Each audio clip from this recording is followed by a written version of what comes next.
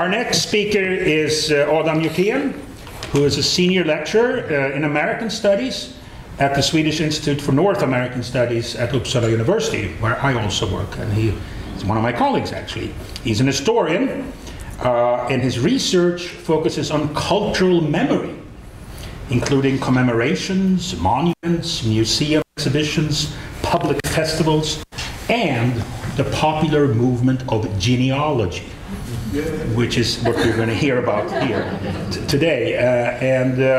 He's also the co-editor of a book that was referred to here by Erica called Swedish-American Borderlands, New Histories of Transatlantic Relations, which is another attempt to broaden the grip on this field.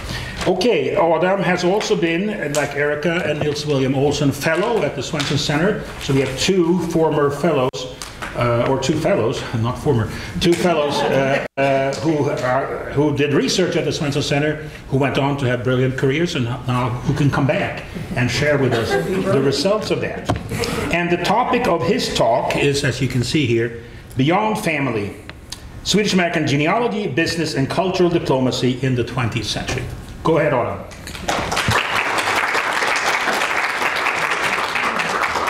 Thank you, and thank you so much to Dag and to Lisa and to Jill and to Kelsey for inviting me and for hosting this event. It's always a pleasure to come back to Augustana. The first time I came here was in 2010, I think, but I've been coming here many times since. It's always a pleasure.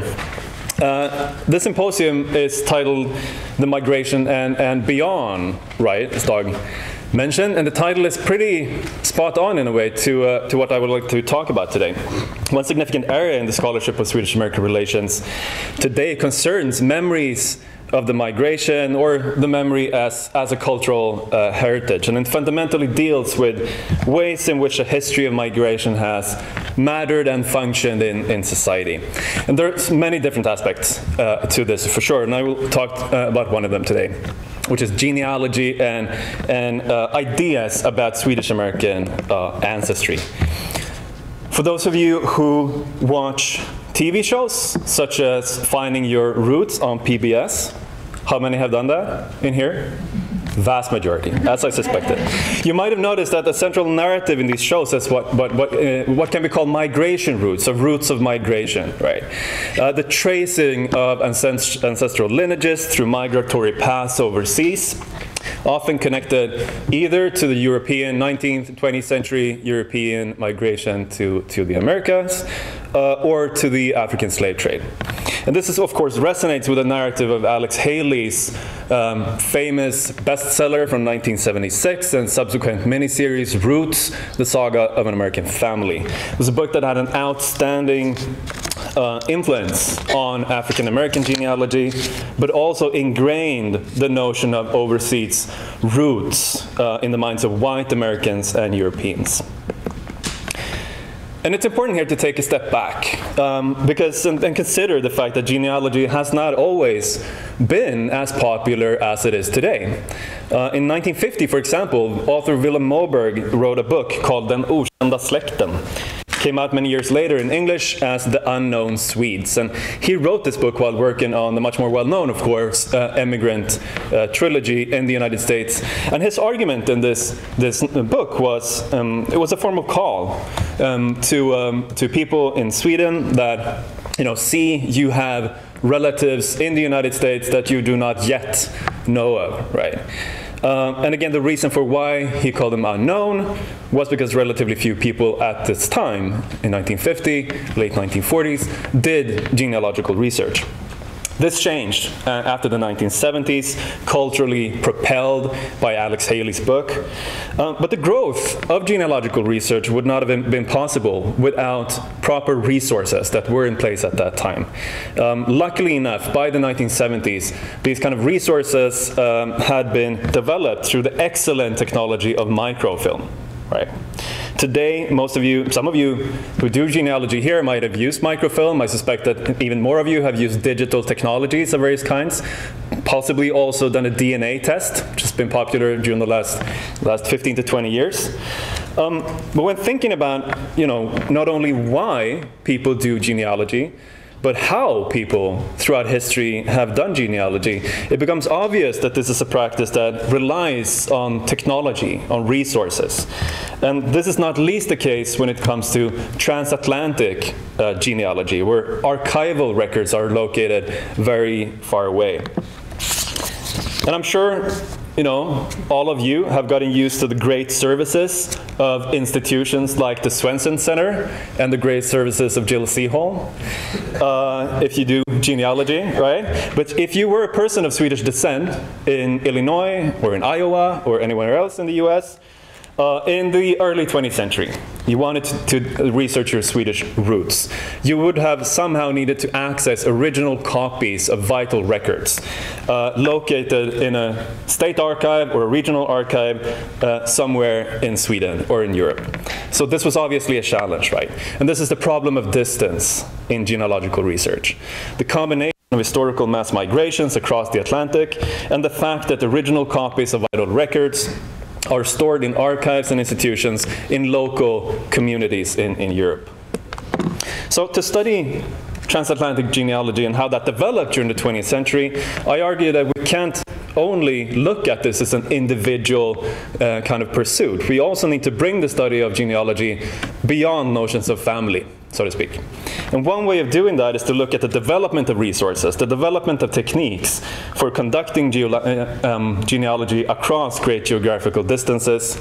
And of course, you know, not everyone can just develop these kind of resources. It requires some kind of institutional influence, which is where aspects of business come into play.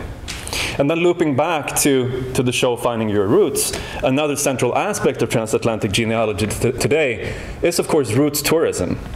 Travels to the homelands of your ancestors.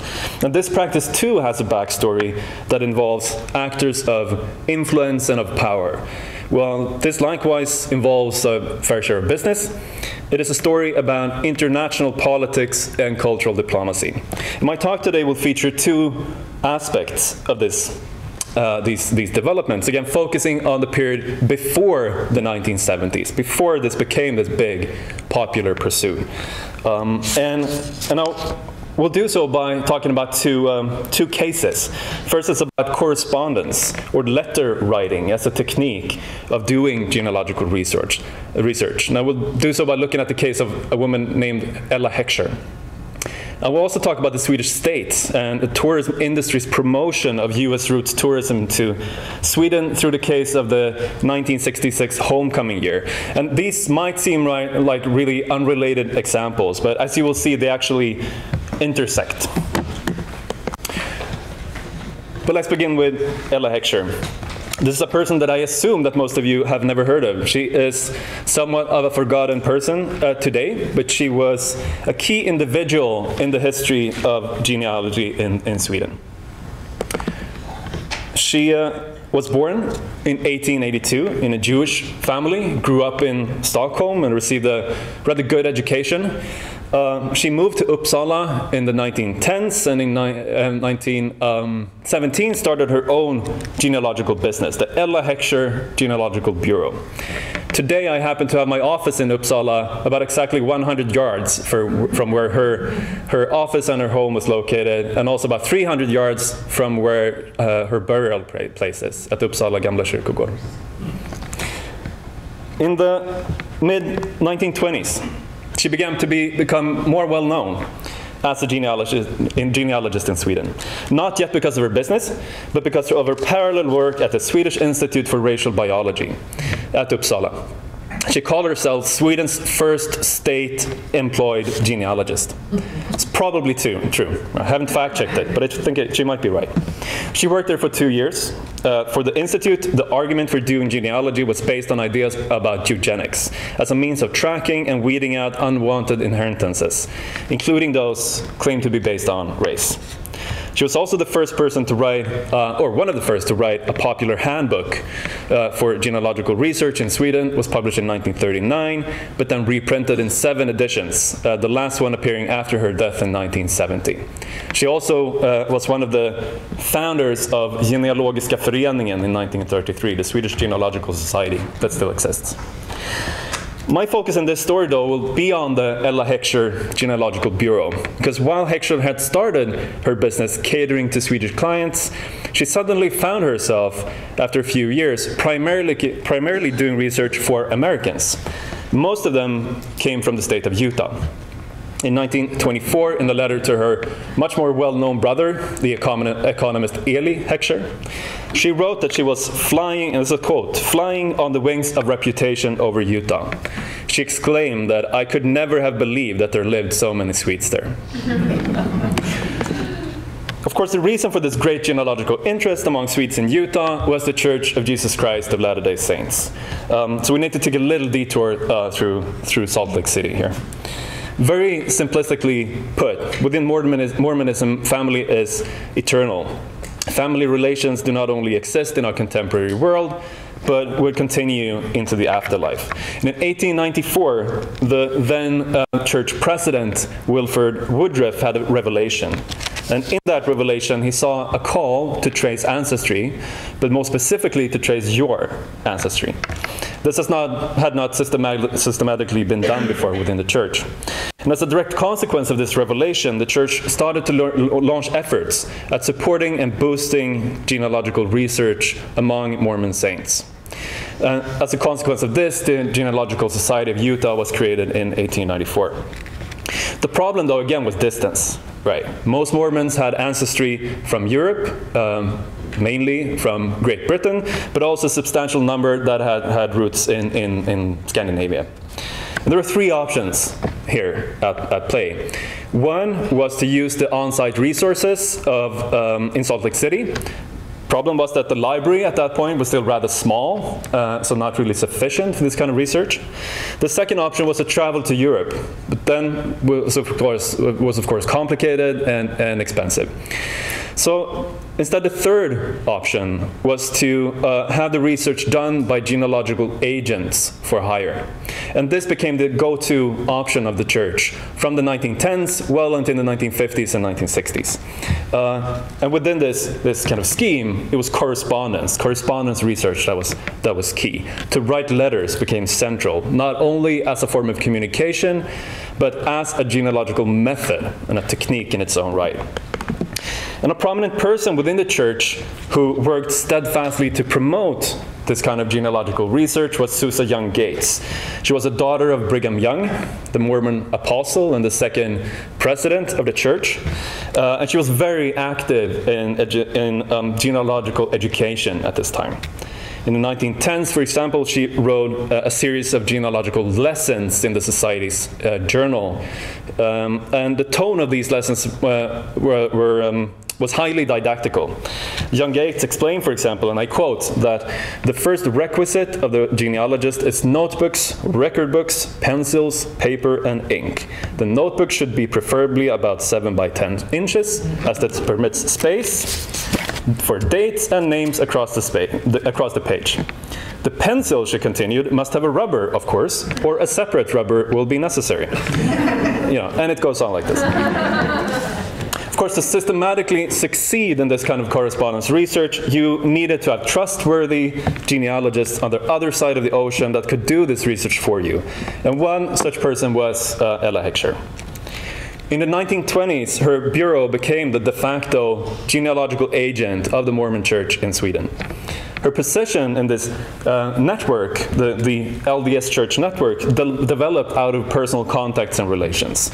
The turning point came in 1928 when her business was covered extensively in several extremely praising and positive articles in the Utah Genealogical and Historical Magazine, the Society's journal. She was, for example, vouched for by prominent figures within church leadership. In 1938, as you see here again, she featured prominently in an issue of the magazine, this time with a full-page photograph, which was really an unusual feature of the magazine at this time. Heckscher traveled to the United States one time during her life. In the spring of 1938, she visited New York, Chicago, Minneapolis, San Francisco, and Salt Lake City to give lectures on the methods of doing genealogical research in Sweden. She was greeted like a celebrity on her arrival to Utah.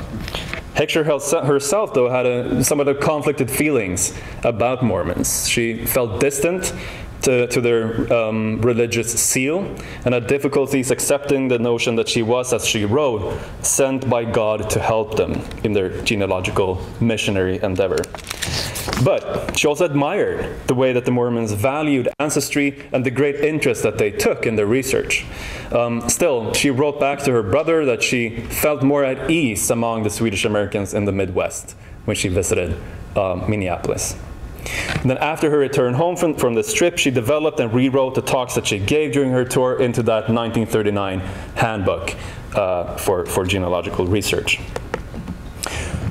But how did Ella Heckscher conduct genealogy then? Well, she did it through correspondence, right? Her office in Uppsala functioned as a clearinghouse with a range of different people and institutions around Sweden. For more recent records, she wrote to parish priests around Sweden to access church books from the last couple of decades. But the main infrastructure that she used was the regional state archives. These centralized state-run archives were fairly new at the time. The first had been founded in 1899, and by 1930 there had been 7 such archives created around Sweden.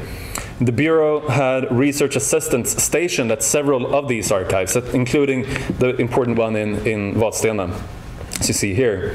So Heckscher, what she would do is, sitting in Uppsala, is to exchange letters with instructions and genealogical information, sent that to assistants at these archives. She then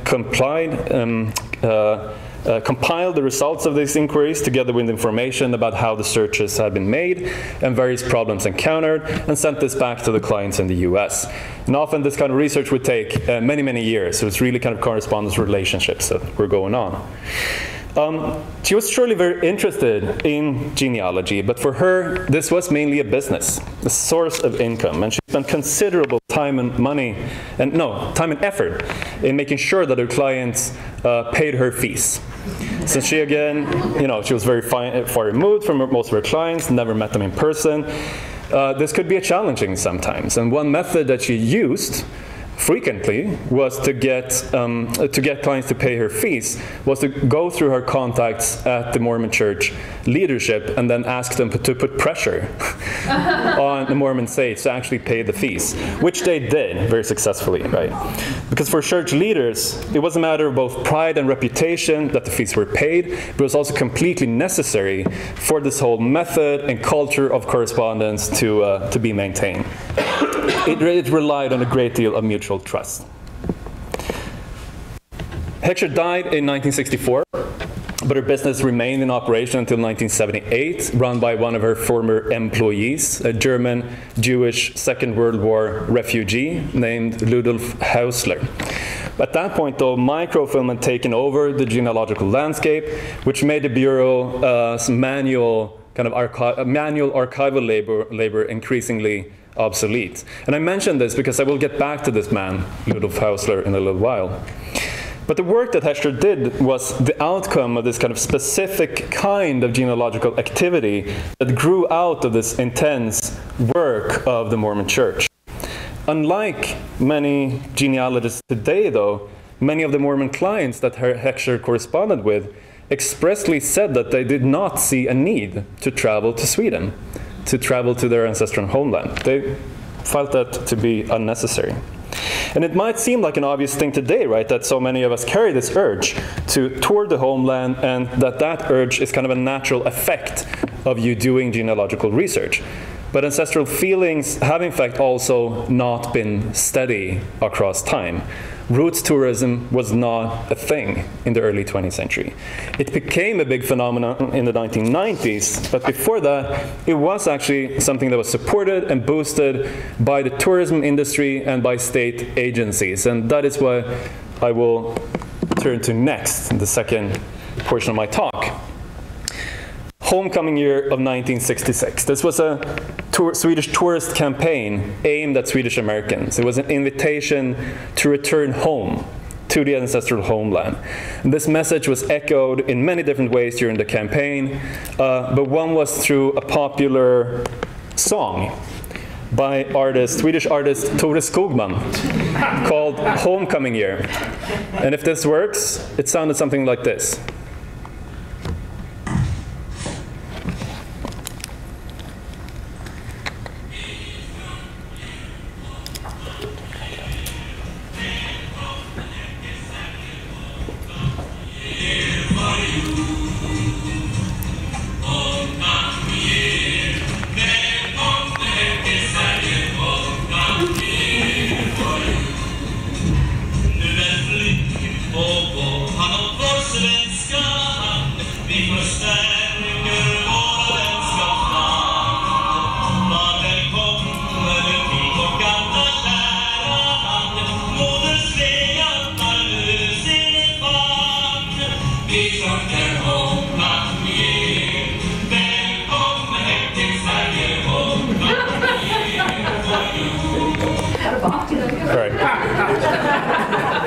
It makes you want to dance all the way to the boat, right? Doesn't it?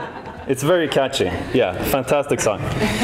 So we're singing Homecoming Year, welcome home to Sweden, Homecoming Year for you, right?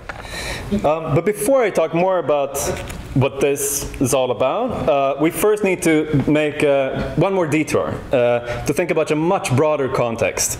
And this is the context of mass tourism. Mass tourism after the Second World War.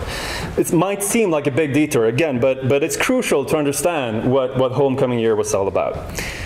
Mass tourism really took off after 1945. It was propelled by several factors. One was developments in transportation technologies, when airplanes made transatlantic journeys significantly faster and eventually also cheaper. Another factor was geopolitics and economics. A big portion of tourists in Europe after 1945 came from the United States. This was partly because the US had come out of the war with its industries and economy relatively intact and in a strong position both economically and politically. For many countries in Europe, tourism also appeared as an attractive economic opportunity. It was a way for war-torn Europe to create local jobs and to obtain much valued US dollars. And important in this context too was that tourism was also one of the industries included in the Marshall Plan. Some of the Marshall Plan funding went directly into, for example, building hotels, improving infrastructure, and other means of stimulating tourism.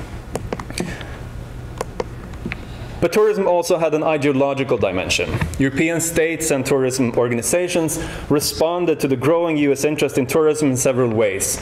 One was by creating so-called person-to-person programs, and I'll talk a bit more about that in just a second. In relation to these programs, a discourse was created about tourism as unofficial ambassadors. The idea of a tourist as an ambassador was grounded in a specific post-war ideological view of tourism. It was based on a notion that tourism and interpersonal contacts would give rise to common cultural understandings. More concretely, the idea was that tourism had the potential to spread liberal democracy and the benefits of capitalism.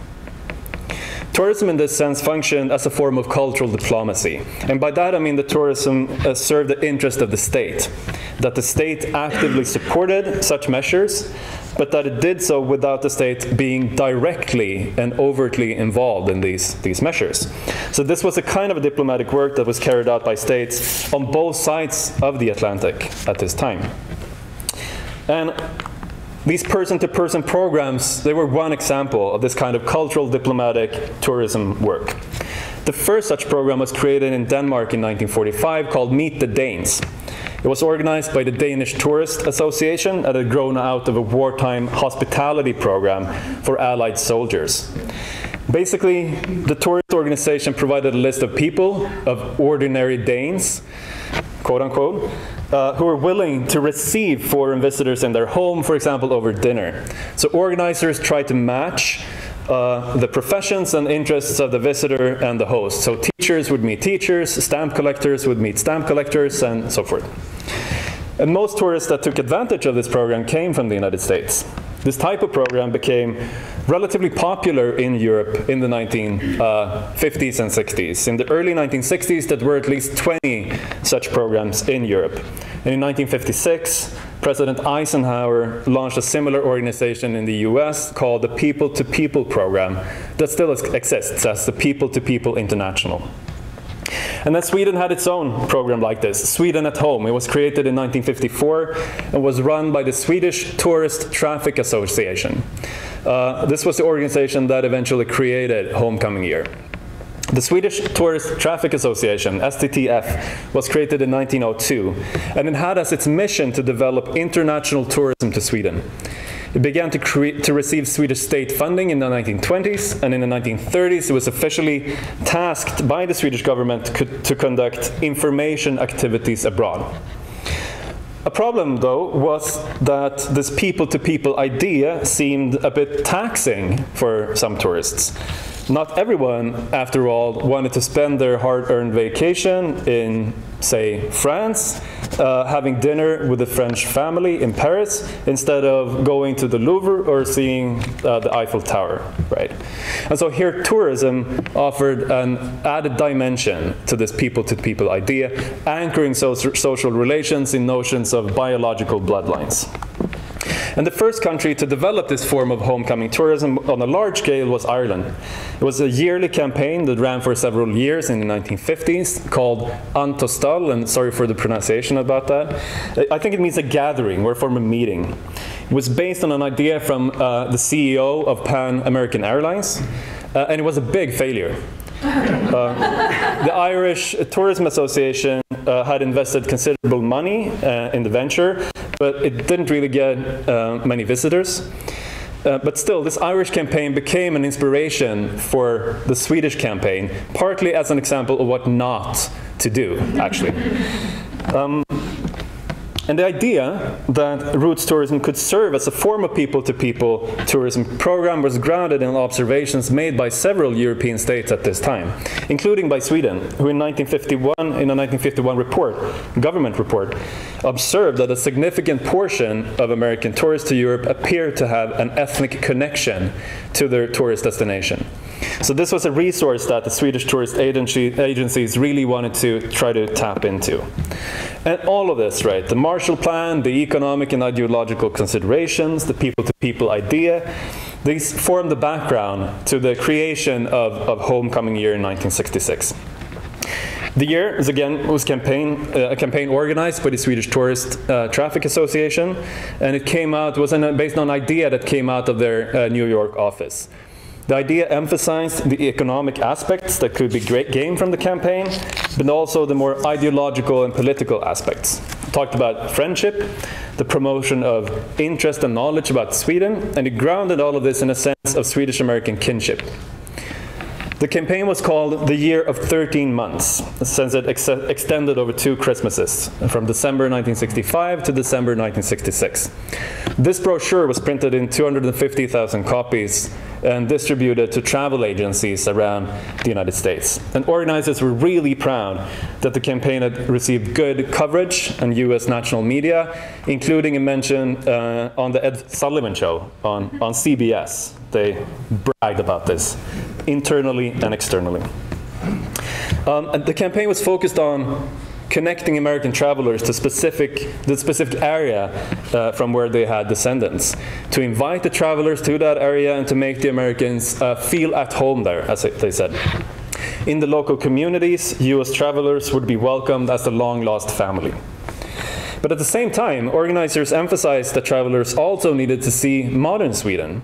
In fact, they told the roots tourists that they had an obligation to see modern Sweden. They, quote, owed it to themselves and to their children to see it.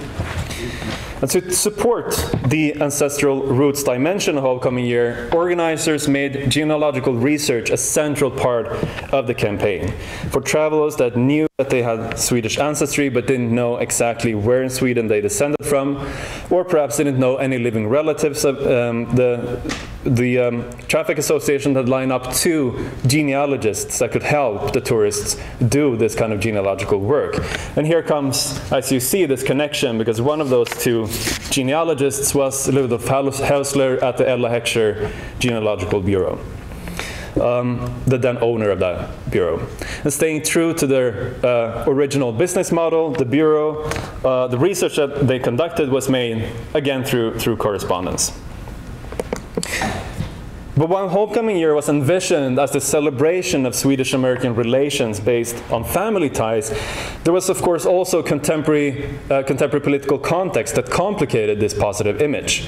These contexts were, of course, the Vietnam War and the Cold War. And it's a telling example here from the newspaper Svenska Dagbladet from the 29th of May in 1966. It featured these two stories about the first charter group of American tourists that had landed at Arlanda Airport onto airplanes from O'Hare. But it also featured a story about an anti-Vietnam protest in downtown Stockholm that had become violent. And people also wrote letters to the editors in daily newspapers commenting on the fact that it appeared that Sweden had invited Americans to visit their homeland. And then, you know, when they got to Sweden, they were welcomed by these kind of violent anti-Vietnam, anti-American protests. So these concerns were also shared by representatives from the US Embassy in Stockholm, for example. In the end, Homecoming Year turned out to actually not be very successful either, at least not in the number of American tourists that it attracted. Many regions of Sweden reported that they had barely had any tourists at all from the US during this year. But the organizers steadfastly argued that it had been a great success, because after the fact, they said that it was irrelevant, the number of tourists that they attracted, because it was, quote, difficult to measure. Not sure I agree with that. But what they did instead was to focus on the ways in which Homecoming Year had been a PR success. What they did, in other words, was to emphasize Homecoming Year as an idea. Because as an idea, the campaign had promoted Sweden as a country of both heritage and modernity, but it had also contributed to naturalizing the deep value of Swedish-American relations based on ancestry and notions of shared bloodlines. So to wrap up and conclude, I want to zoom out a bit and focus on two things. First, what does this conversation, this study, say about the history of Swedish-American genealogy, and specifically, and then more broadly, about transatlantic genealogy? I think to begin with, it's clear that genealogical research is, so to speak, not a given. Right, not at least if you look at it in a historical perspective. It has not always been as popular as it is today. And I think this, coincidentally, is likely the reason for why Homecoming Year did not attract that many American travelers in the 1960s, because genealogy was not a widespread popular phenomenon at that time. This was partly because paper-based genealogical research, including correspondence research, could not sustain a great number of individual genealogists. Microfilm, digital technologies, on the other hand, made it possible for more people to do genealogy and thus to build a greater consciousness of ancestral heritage. Second, and lastly, how does this study challenge our understanding of Swedish-American relations? So, Dag said before, migration has for long been a central theme within the scholarship of Sweden and the United States, and it will always continue to be central to the field. Most scholarships on Swedish-American relations today, though, does not deal with histories of migration at all, or not primarily, at least. But within the sphere of migration, I believe that there is much work yet to be done on the migration as memory, as heritage, and how it has been made useful and functional in the 20th and 21st centuries. And as it happened, this scholarship kind of picks up on a call from the first Ander lecture held at the Swenson Center in 1988 by historian John Bodnar, who gave a talk titled "The Origin and Function of Memory in Ethnic Communities." This is an inquiry that engages many themes and dimensions. It certainly deals with identity. It deals with ideas of Swedish-American transatlantic family based on shared ancestry. But it also deals, for example, with business, with religion, with politics. And the two cases that I've been talking about here today sits in this intersection of all of these dimensions, encouraging us to think about the migration not so much as history, but as something yet ongoing in the form of ancestral relations. Thank you.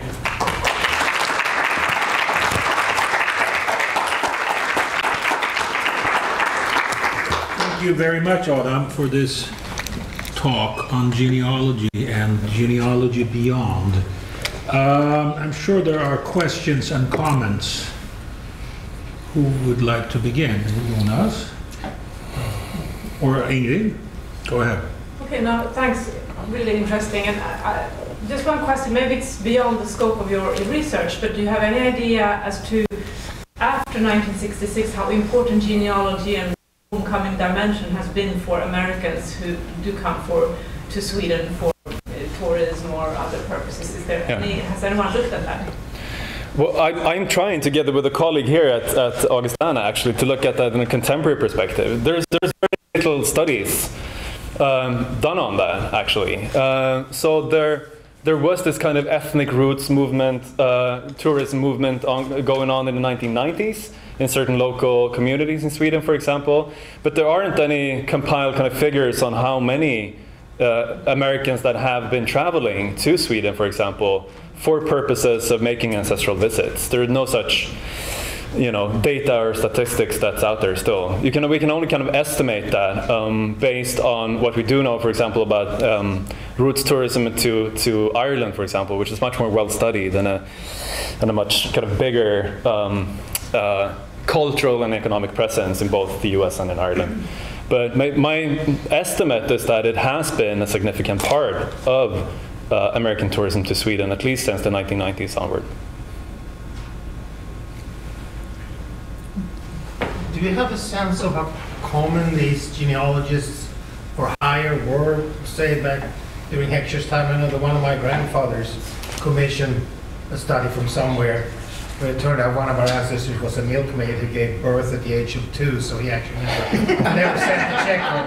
But I mean, there must have been an industry in Sweden, not necessarily with transatlantic dimension, where you could have this sort of stuff done by a supposed expert. Do you have any sense of how common that was? Yeah, Heckscher's bureau was one of the largest ones in Sweden, it appears, during this first half of the 20th century, but she was certainly not alone, right? There were other kinds of often kind of one-man, one-woman operations. There was one in Malmö, I know, for example, and so there were other such businesses.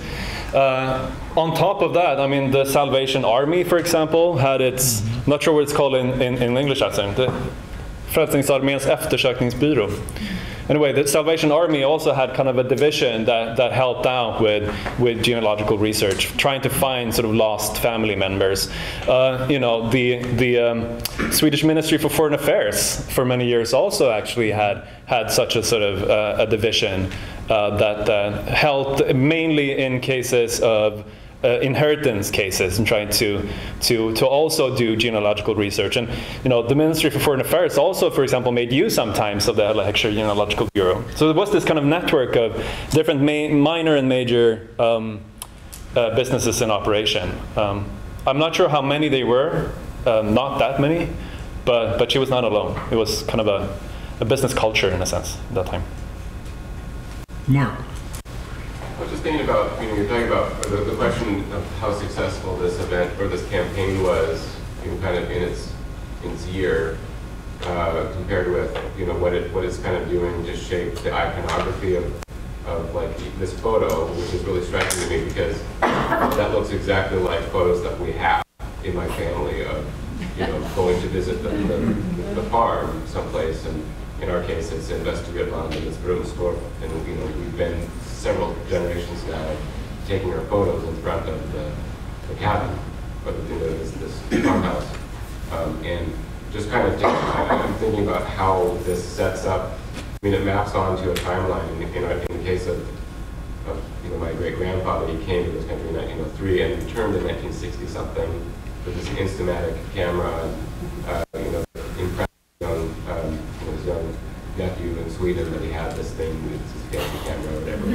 And then we're hearing these stories about this. So I'm just kind of thinking about how this actually it's like a not successful campaign, maybe in terms of numbers, but it seems to have actually been quite influential in terms of shaping expectations about what one does when one goes back to the homeland. Because it seems like when I don't know. Yeah, no, I agree. I mean, the question about successful, like how do you make success? And how do you, it seemed like it was actually quite successful.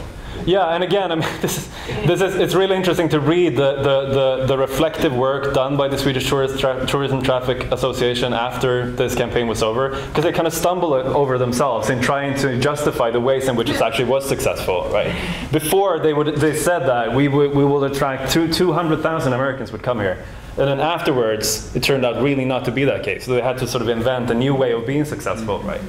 But it's an interesting comparison is, you know, in some historical tourism literature on tourism to Ireland, for example, this Antostal, you know, campaign in the 1950s that I showed is actually credited by many historians today as being this really important event for projecting this image of Ireland as the ancestral home of Irish Americans, right? Where you could go. Not only this image that we descend from Ireland, but we are welcome back there, right? We can actually go there, and they want us to come back here, and they have this system in place for us where they will greet us and welcome us, right?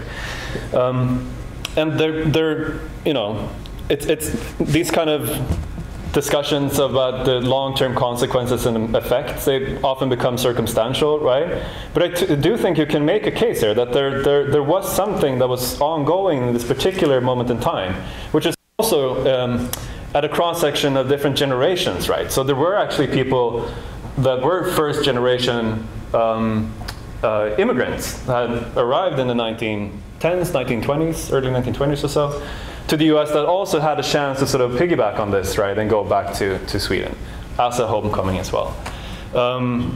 So I do think that this was an event that really helped shape this image in some form. Yeah. Jennifer. I was really interested in hearing that Hector's career starts with eugenics.